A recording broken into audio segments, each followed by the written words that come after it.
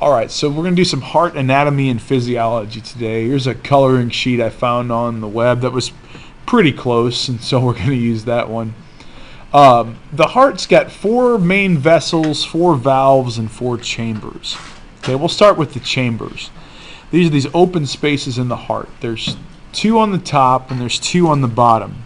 The ones on the top are called atria. The individual is called an atrium. Atria is plural. And at the bottom are 2 ventricles. Okay? The atria at the top they have much thinner walls, and the ventricles are very large and muscular. In fact, most of the heart is made of muscle. That's what these lines in here kind of represent. And I think as a courtesy to you, they made these chambers really, really big. In reality, the muscles take up most of this space. So now, remember, the patient's right is always right. The patient's left is always left. So this is which atrium? This is the right atrium, making this one the left atrium. Which ventricle is this? Right ventricle. And this is the left ventricle. Good. So those are our 4 chambers. Now, 4 major blood vessels. I'm counting this as 1. This is the Vena Cava, okay? One coming up from the bottom is which Vena Cava? Inferior. And the one coming from the top is the superior. So Vena Cava. And then this one right here is taking blood to the lungs. So it's called the pulmonary artery. Now, let me define what makes an artery and a vein. So let's write those words down. Artery takes blood away from heart. Okay, so away takes blood away from heart, whereas vein takes blood back to the heart. Okay, yes, I know that there's no V in back to, unless you're mispronouncing it, but that's the way to remember it. A away, V back to. So this is an artery because it's taking blood away from a heart. Where did I say it's going? Yep, to lungs. Okay. And then these veins are taking, these vessels here are taking blood back from the heart. I'm sorry, back from the lungs. Wow, that's a mess. So this is from lungs. And since it's going back to the heart, these are veins. Because lungs are involved, these 2 earn the name pulmonary. So this is the pulmonary artery. These are pulmonary what? Veins. Good. On the back side here too, these are supposed to be pulmonary veins coming from the other side because we have 2 lungs. And you see this looping underneath here would be headed toward the lungs on that side. Finally, so there's 1 vessel, 2 vessels, 3 vessels we've talked about. The last vessel is going to be this one right here. Huge blood vessel, like a garden hose for blood in the body. And that's called the aorta. Aorta, know that one. Yeah, sorry. All right. So largest blood vessel in the body, the aorta. Okay, so that's your 4 vessels. What remains now are the 4 valves that we need to talk about. See, these 2 here look kind of like twins, and these 2 here look kind of like twins, and they close at the same time. Your heart sounds, guys, smooth flowing blood doesn't make any sounds. Neither do muscles when they contract, yet your heart makes sounds when it's squeezing. The reason it makes that, your book calls it a lub-dup sound. Lub-dup, lub-dup, is that whole sound your heart makes is these valves closing at the same time, and then these valves closing at the same time. Okay, so you're hearing valves slap shut. That's the sound of your heartbeat. Okay, so thump, thump, thump, thump.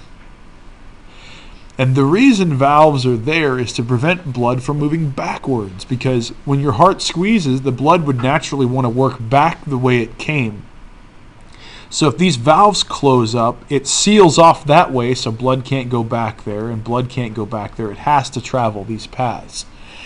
But remember, it's not a constant pressure on the system. The pressure is formed when your heart squeezes and kind of releases when the heart stops squeezing. So to prevent blood from moving backwards into the heart once it gets into these vessels, you have these valves in place. These two valves here are sometimes called AV valves, or sometimes called cuspid valves. How many cusps does this one have? 2. These little stringy things are called chordae tendineae. They're supposed to attach to the flaps for this, because this valve only has 2 flaps. That's why it's called the bicuspid valve. How many does this one have? 3. And therefore it's called the what? Tricuspid valve. That's right. So this bicuspid valve is sometimes called the mitral valve as well. Okay, this is the one that generally has the most problems, like mitral valve prolapse, and when people have to have heart valves replaced, it's generally this one that needs it done. Okay, the other two earned the name semilunar valve because of their description. Somebody looked at it. Guys, what's lunar mean? Moon. And what does semi mean? Half. So somebody looked at these valves, and again, these pictures aren't perfect, looked at these valves and said, hey, these kind of look like half moon shapes. And so they named these the semilunar valves. So this is the pulmonary semilunar valve because it's going to the lungs. And this is the what? It's on the board up there. That was this one, pulmonary semilunar. Then this is the other semilunar valve. This is the aortic semilunar valve because it's leading into the what? To the aorta. Yep, that's right. Now, let's go through, and I didn't have you write anything on that sheet because I didn't want you to mess yours up, but if you can, in an organized way, I'm going to show you the path that blood takes through the heart, okay? So blood comes back to the heart through, and it's back to the heart, so it's traveling through a what? A vein. The Vena Cava are the largest veins in the body. The one on the top here, again, is the superior Vena Cava. It's bringing blood from the top half of your body, your arms up here, your brain, your head, your face. All this blood drains from those areas back through here. Now, fighting much harder to accomplish the same job as this vein because it's having to fight the force of gravity. The Vena Cava down here is bringing deoxygenated blood from your liver, your organs, from your legs and your lower extremities back up, and they all end up in this chamber here. So blood goes from the Vena Cava and ends up in this chamber, which is known as the what? Chamber. Careful. Chamber is what? Atrium. Which one? Right or left? Right. That's correct. This is the right atrium. And then, and its stay here is brief, so there's some accuracy to what you said because most of the blood doesn't stay in here when it enters this chamber. It just cruises right on through this valve known as the what? Tricuspid valve, and ends up in this chamber right here. Class, what's this chamber called? The right ventricle. Good. Now, this muscle's going to squeeze, and when it squeezes, this valve is going to slap shut, which means the only way out now is through this valve. And what's the name of this valve again? That's correct. And the reason it's the pulmonary semilunar valve, it's the valve that leads to the lungs. Okay? So it travels through this valve and then through this vessel on its way out to the lungs. This vessel is known as the pulmonary artery. So, again, recap so far. Vena cava, right atrium, tricuspid valve. Through this chamber, known as the right ventricle, up through the pulmonary semilunar valve, up to the lungs through the pulmonary artery. Now, folks, the blood on this side of the heart is deoxygenated. It's already been out to the body. It has already expended all of its oxygen and picked up carbon dioxide. Okay? It's headed to the lungs to make a great exchange. All these red blood cells are starving, and they're like, hey, we need oxygen because we got to pick it up to deliver to the cells. And they're dumping off a ton of carbon dioxide in that area as well. So they go to the lungs. So let me put a dark line in here to make it easier to follow. And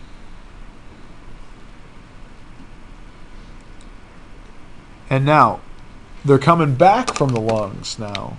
Coming through this vessel right here, folks. What's this vessel called? Pulmonary vein. And folks, look, there's pulmonary veins on this side too. I don't particularly care for this part of this diagram, and I know that's rude to say because I didn't draw it. I should probably have drawn my own. But they're supposed to go into here. And usually there's holes right here to show, yeah, they're emptying into that spot. But they're going into this chamber right here. What's this chamber called? Left atrium is correct. And as it travels into the left atrium, again, most of this blood is going to find its way directly through this valve already known as what? Bicuspid valve. And then the last little bit gets squeezed out by the atria. Squeezed out down into this space here, which is known as the left ventricle. Then the heart squeezes, and when it does, it causes this valve, this one-way valve, to slap shut, and this one will open and allow, what's this valve called? Aortic semilunar valve, and blood will then be able to travel out via the aorta. And they show it going up here and down, and then that's what this is back here. The aorta, if you looked it up in your textbook yesterday, gets a couple of different names. Here it's called ascending. Here it's called aortic arch. This brief little thing here is called the descending. This is the thoracic. Down here further is the abdominal aorta. Just aorta is fine. Okay? Aorta is the huge, huge blood vessel in the body that delivers blood. Okay?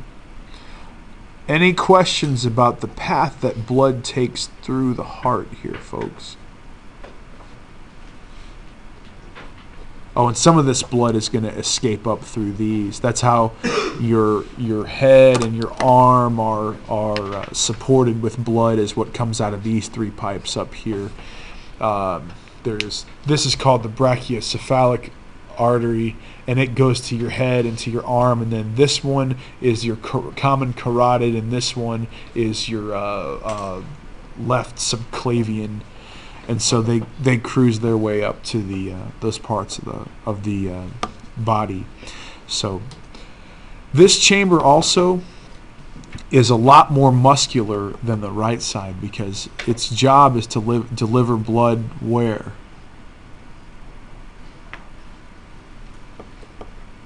When it leaves the left side of the heart, guys, where's that blood going?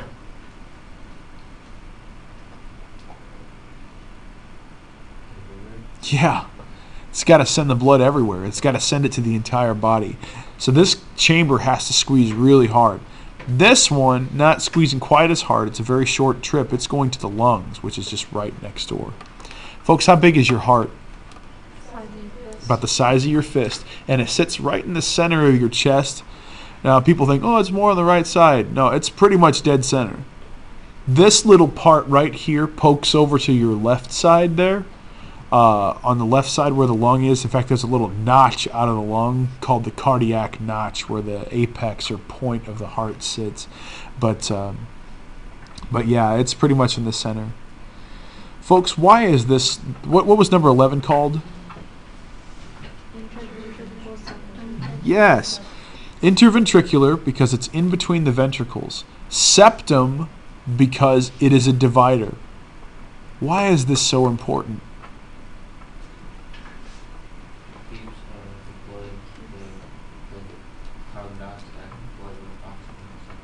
That's exactly right. It keeps the oxygenated blood from mixing or mingling with the deoxygenated blood. Otherwise, you're sending blood out that is only partially oxygenated, and your whole body suffers. And then that causes your heart to work harder, which means it becomes larger, which means it actually becomes less efficient when it does that, and it's just a non-stop cycle until your heart just becomes huge. So yeah, having holes in the septum can cause issues. So that's pretty much the anatomy of the heart right now, and that'll pretty much cover it.